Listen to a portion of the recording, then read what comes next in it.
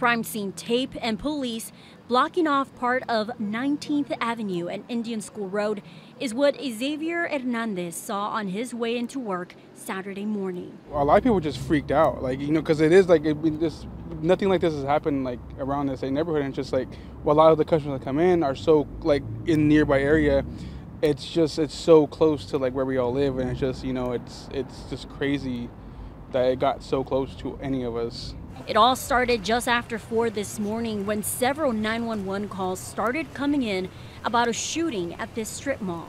Police say several people were found with gunshot wounds.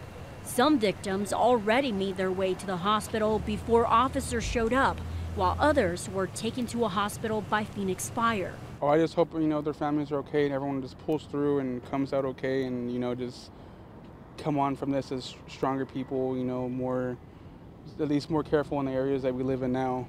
Police confirming at least 9 people were hurt, among them a pregnant woman with non-life-threatening injuries. Her unborn baby is said to be unharmed. This chaos now leaving Hernandez on edge. I just feel a little more scared for my family and my loved ones. I wouldn't want any of this to happen to any of the people that I know really close.